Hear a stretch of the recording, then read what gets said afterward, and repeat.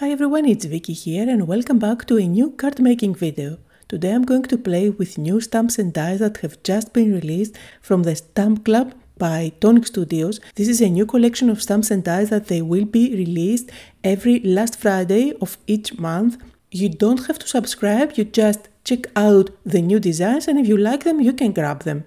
The stamp set this month is called Party Animals. It gives you loads of sentiments, perfect for birthdays and parties. There are a couple of hippos, a couple of elephants. There is something hiding under the label, which is a little turtle. You will also find loads and loads of bits and pieces that you can stamp and color to create little scenes like balloons, butterflies, little hats, party hats, even a cake, a cupcake, birdies. Super adorable. Now I haven't repackaged anything, this is how the stamp comes to you. It's coming inside that lovely plastic with the holes at the sides, so you can store it in a ring binder, and I'm going to show you later on my way of storing all these stamps and dies. Along with the stamp you will also get the matching dies. This is a bundle, so both of them are coming together. Now you will find in the die set all the dies that you need to cut out pretty much every image on the stamp set, plus you will get a couple of big dies that are perfect for creating lovely scenes. So here is a large die that cuts out grass. Notice that it is quite wide, so you can use it in any orientation on your card, vertically or horizontally. And here is another die, again really large, that you can use to create your clouds. Now use these as dies to create different pieces to stick on your card, or use them to create your very own stencils. So that was the Party Animal bundle of stamps and dies for this month, but this month especially they came up with a die set that you can grab if you like, that gives you tons and tons of dies. This is called Banners and Strips and it is perfect for die cutting all your sentiments.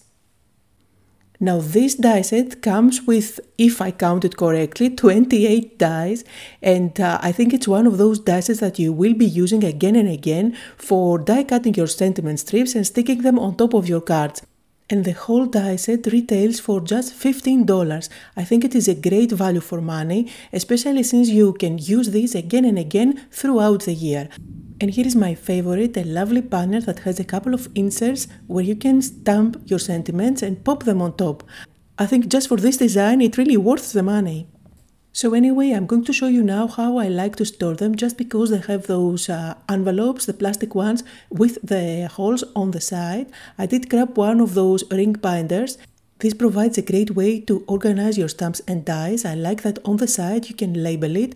And if you feel that the dies or the stamps that you store inside may fall out, then there is a zipper that you can close completely all around. I got this light blue color because it matches with the rest of the decoration on my craft room, but it also comes in orange. I like this color because it matches perfectly with that speckled egg color by Team Holtz, which I absolutely love. When you get this ring binder, you will find inside 6 plastic envelopes where you can add your stamp sets to organize them. And they are nice and sturdy. They do have a tab on top where you can easily use one of the stickers included to label them. And this does not only come with the stickers, the plastic envelopes, but it also gives you 6 magnetic panels. These are magnetic in both sides, so you can add lots and lots of dies and store them there. They fit perfectly fine inside those envelopes, and you can easily store in just one envelope the stamp set as well as all the matching dies in one of those magnetic panels. So I'm going to place everything inside last month and this month, and I'm going to leave the dies as they are, so I can save my magnetic panels for storing something else. So for today I'm going to use stamps and dies from the Party Animal bundle, and I'm going to create a super cute card.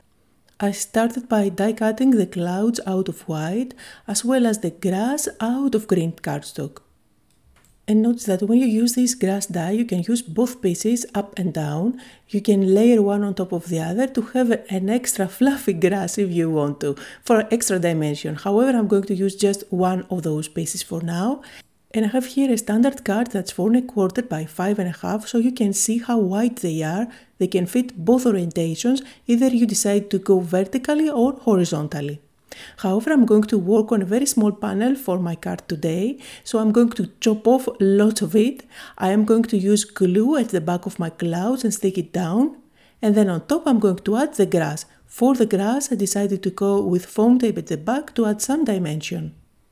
And I use my large scissors to cut out everything that sticks out to have a nice and neat panel. You can build up your clouds if you like. I decided to leave it as it is. And here are all the images that I decided to go with. I stamped and colored them with my alcohol markers and then used the matching dies to cut them out. Now I'm mainly focusing on how I put this card together and on the card design rather than on how I did all the coloring. Use your favorite coloring medium, whether it is alcohol markers, colored pencils or even watercolors. I popped the elephant using foam tape at the back, and by adding that tiny little bow it makes her super cute.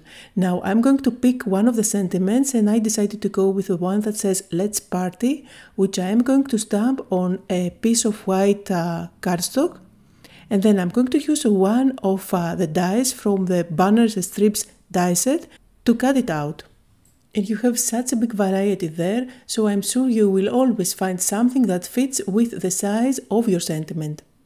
I'm going to pop that on top, and when I placed that just on top of the balloon string, I decided that I didn't like where that birdie was, so I'm going to place him just on top of the sentiment to nest him somehow with the rest of the elements.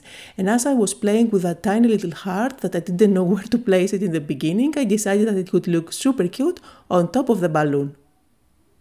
Now this panel is going to go on top of a pre-folded card that's 4 1/4 by 5 1/2, so a standard card size. And of course you can use foam tape at the back if you like to pop it, but I already have some dimension at the front of this panel, so I want to avoid making it super bulky. Now you can call this card done, or if you are like me and you like details, you can make it extra special. So with a very thin black pen, I'm giving her some eyelashes. And you can even add a couple of black dots on her eyes using your Nuvo drops. I'm going to leave the eyes as they are, but I am going to add some shine with my shimmer pen on her bow as well as on the heart. There is a blog hop showcasing this bundle of stamps and dies, so make sure to visit my blog. You will find there all the details as well as how you can enter the giveaways. Here are some close-up photos on the card that I made for today. Everything I used is linked down below in the description area, just like always. Thank you all so much for joining me today. I hope that you had fun, that you got inspired, and until next time, stay safe.